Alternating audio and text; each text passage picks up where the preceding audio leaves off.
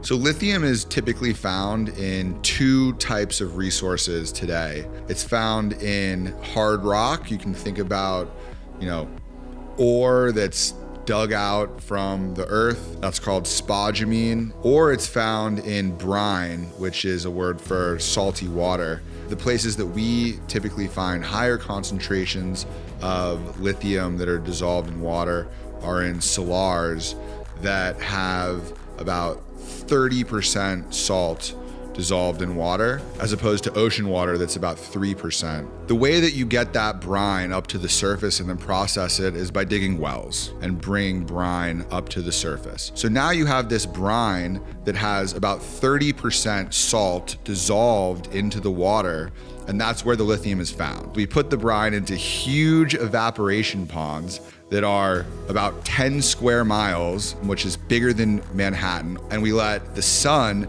evaporate the water, and then the salts precipitate or crash out onto the bottom of the pond. At the end of this process, lithium finally comes out. This is a 1,000-year-old technology.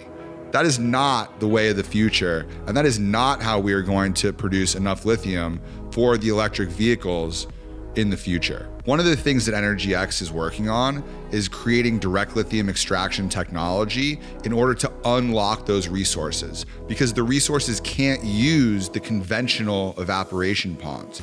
There's no room in California to build 10 square miles of ponds. They literally need direct lithium extraction technology to do so. So this is really an American-made story with a company that is developing technology in Texas and utilizing that technology for these American resources to provide lithium for batteries used in American vehicles.